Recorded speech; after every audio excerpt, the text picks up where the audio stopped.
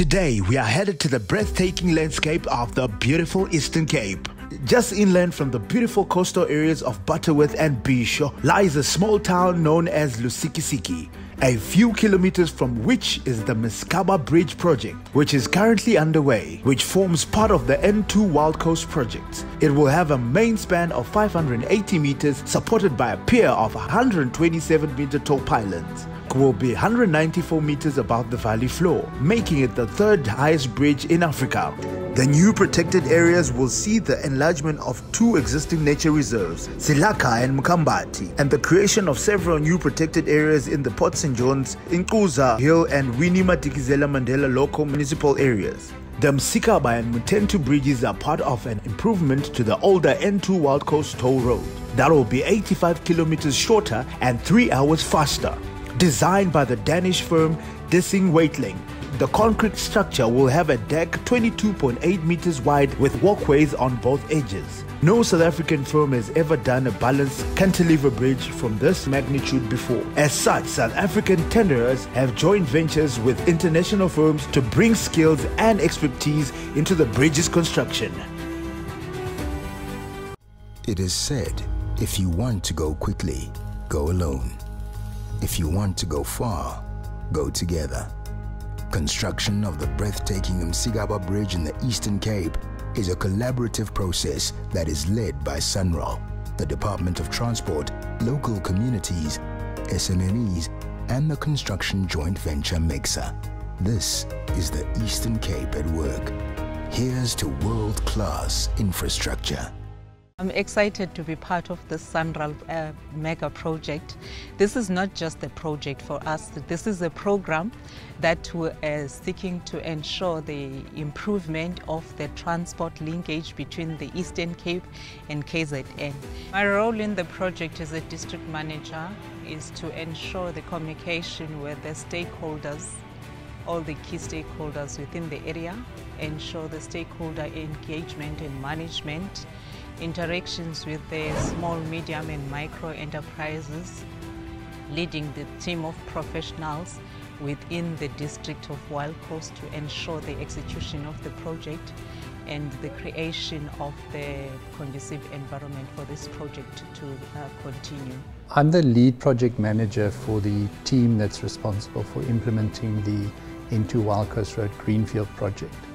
The 112 kilometers has been divided up into 9 primary projects, but each of those projects have got several sub-projects under them, as well as associated community development projects. So in all, about 30 contracts that have to be implemented in 3 of the poorest municipalities in South Africa. SANRAL is effectively the implementing agent for the Department of Transport and in turn the SA government. So we are responsible for the National Roads Network, which is the key economic arteries of this country. World Bank studies have shown again and again that road infrastructure is the most important infrastructure in terms of economic growth. If you don't have roads, your economy cannot grow, and vice versa.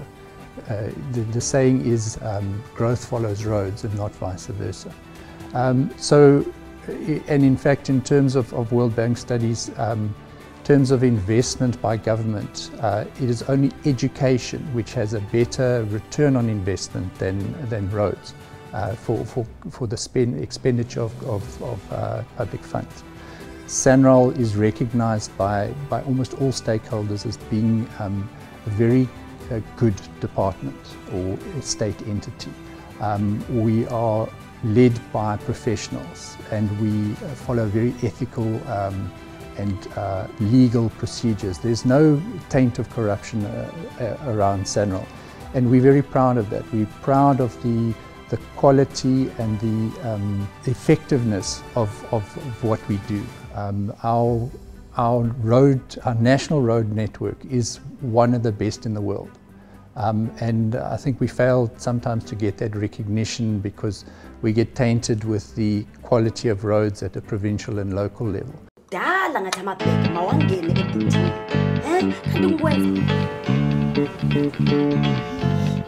Whoever you are, wherever you are, we're happy to create a road network that connects you to what matters most.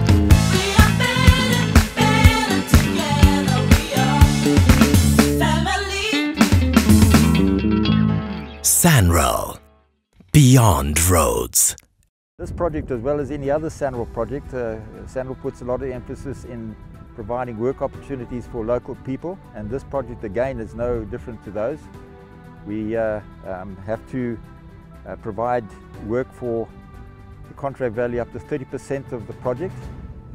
It goes to local entrepreneurs and workers.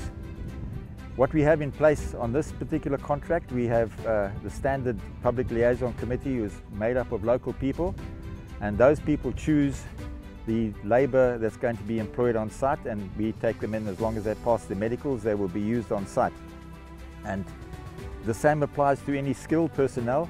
First of all, we ask if those people are in the community, and if they are in the community, we will then use those people.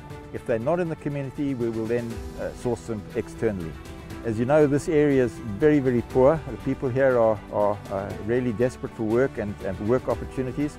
We provide as much as we can, and the contractor on this site is actually going beyond what is required. We also make use of local entrepreneurs, and in this particular case, all the concrete aggregate that you see on the site and all the cement production on the site is done by local entrepreneurs. And so every cent that comes from that goes to the local community in some form, including the trucking of the materials to site is done through the Trucking Association. On the project we have around 55,000 cubic meters of concrete that gets manufactured on site with various batching plants. The batching plant that we see here today is a dry mix batch plant. It's an automated plant. The process is as follows. The concrete aggregates gets loaded into the receiving bins. The concrete stone, dust and sand then gets transported into the weighing bin, which is automatically weighed with the batching system. Then gets transported through a conveyor system into the ready-mix truck.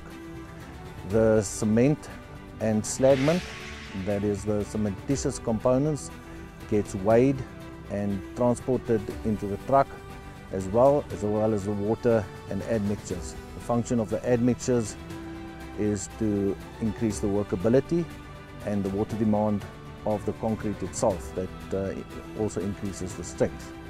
The aggregates and cement is then mixed in the ready-mix truck, where after a while it gets tested for the consistency, which is a slump test. That gives you an indication of the workability of the concrete itself.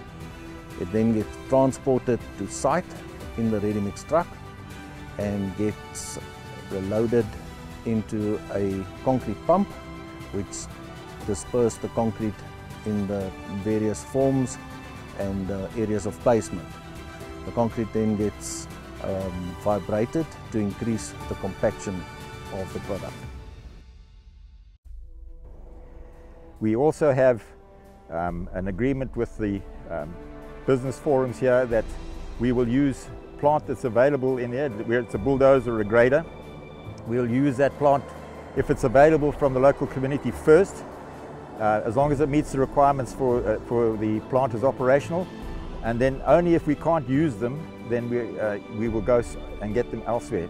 To date, this has worked exceptionally well, and a lot of plant has been used on the site. And once the roadworks project starts, there probably won't be enough plant on site to actually use that, but they're fully occupied. In terms of the local community, we have had, in this particular project, very little problems. The local community have been very cooperative.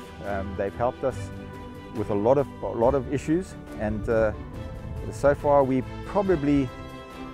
somewhere just over 500 people on site, and 300 to 350 of those are local people, so it's a very high percentage. Being a mega project, the beauty about it is the magnitude of the project that will have benefits, especially for the economic viable groups. like your youth. You have students that we are training in the project. We have skills development program that is meant to benefit local students. We have about 9 students that are doing in-service training on civil engineering. You have students that are also being trained and also registered, some of them with EXA, and you have students that are benefiting through the various departments within this project, starting from quality assurance and going to other sectors, including the bridge construction. You have students that are working on the pylon legs, and you have students that are working on the shuttering and concrete hands on the project, and you have students that are involved in the environmental management section. We also have set aside quite a lot of money for local construction of access roads in and around the area. Bear in mind that the bridge itself is a very technical structure, and there's not a lot of people even in South Africa who can do some of this work. So SANRAL has put out contracts for local entrepreneurs, local businesses to actually do construction. This includes building access roads around the site, and for that we've been crushing aggregate, we've been putting it on the road, we've been shaping the road, and you'll see there's a vast improvement in the road conditions in and around this site. And in addition to that, we'll be starting work very shortly with the R61 between Port St. John's and Bizana area, mainly up to Flagstaff, and we will be upgrading that road to the standards, and anybody who's driven on that road recently will know that it's pothole hell. And this is all money being allocated by SANRAL for provincial and district roads, which is not their responsibility, but they're putting money into that, which is great. We've taken a site at Magwatia Estate, which is very close to here. It's the existing houses for the old managerial houses are very run down and been destroyed. We have now rebuilt those houses, and we start putting our staff into those houses, and they are now living there, and those houses will be handed back to Magwatia Estate for future tourism needs, which will bode well for all the tourism needs that are in this area, be it the wild coast, be it the terrain, be it the waterfalls in the area. This is all bode well for future tourism in this area. In terms of access roads to the site, that was also built a year or so before this contract started, just to provide access to the site, and that was all done using the same process of local community wherever possible. All risks come down to things that might affect the time of completion, the cost, or the quality. And there's a multitude of factors. There's those factors which are beyond your control, such as extreme weather events, and external factors such as COVID. And then there's the factors which are within your control, such as quality and cost, but which requires hands-on monitoring and constant supervision to ensure that the taxpayer and the government gets what it is paying for and what it asked for. I think in the early parts of this project it's been the dynamics on the ground, the social issues, getting to understand the lives and issues that affect deep rural communities. And businesses and stakeholders in small municipalities, which are very different, though also in many ways the same as the metros, but there's the unique issues, particularly when we're dealing extensively in communal land with traditional authority structures, which requires a lot more finesse and understanding of culture and procedure, which is very different, for example, to a project in an urban area. The starting point for any project manager is a technical knowledge in the area of implementation, but I found what the major skill that is actually required, even though you might come from a technical background, is soft skills. Being able to deal with people from various categories and walks of life, and understanding the issues that affect them, how they affect them, and how people perceive and understand the changes that you're trying to implement because change is sometimes scary, and not everyone is happy to change. So change management and people skills, I think, is the key to being a good project manager.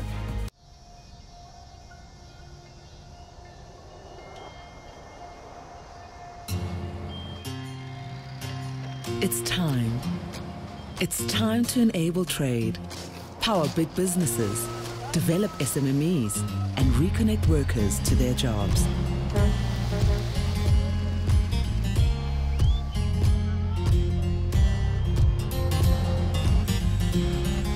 It's time to kickstart SANRAL's new infrastructure development projects that will help us get back on the road to a better South Africa.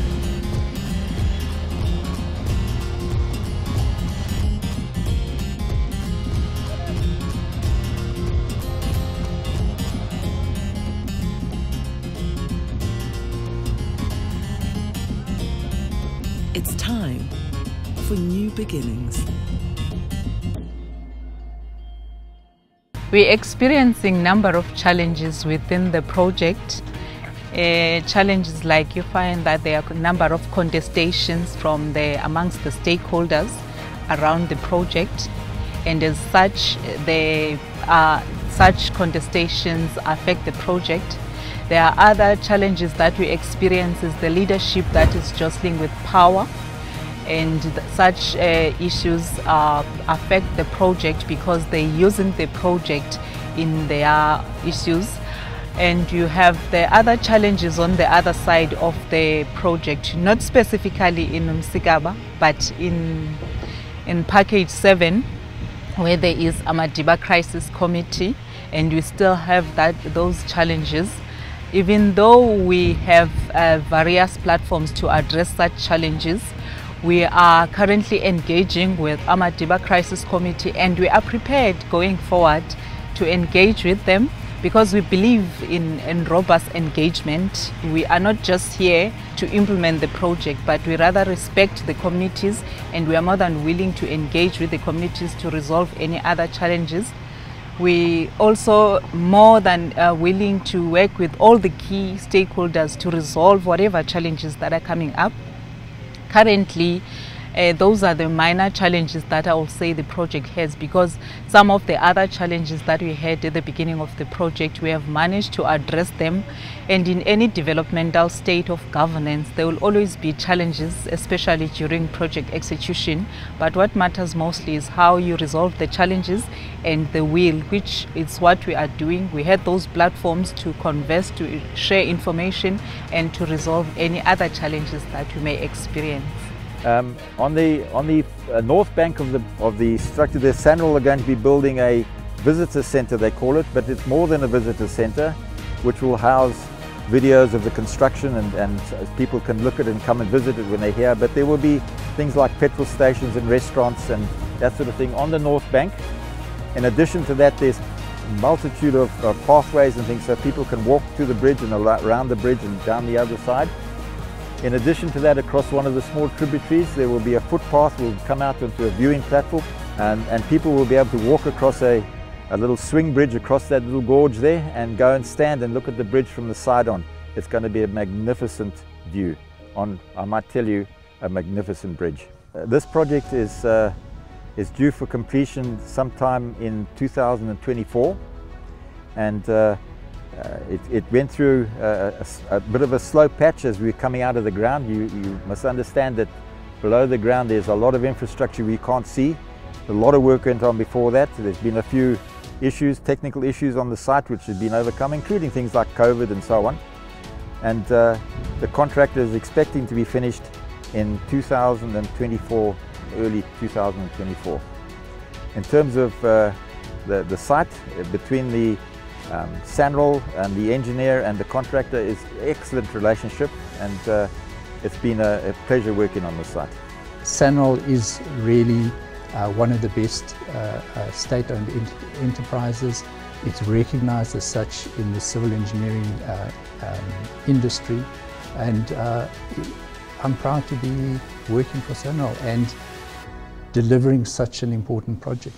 As per contract participation goals CPG, at the end of May 2021, 27 local suppliers, 30 local service providers, 20 local subcontractors, 31 local persons were employed out of a total workforce of 509 persons on site. 147 lockers were employed by the main contractor and 163 by subcontractors. Furthermore, 22 SMMEs were trained on the tendering process and SEDA SMME support was completed on site. Manufacturing Development Program SABS 6 SMMEs commenced but was delayed by Level 3 lockdown. A biodiversity offset agreement has also been established with the Eastern Cape Parks and Tourism Board. This will ensure that the Ponderland biome is preserved for generations to come through the declaration, rehabilitation and ongoing protection of some 15,000 hectares of new conservation areas.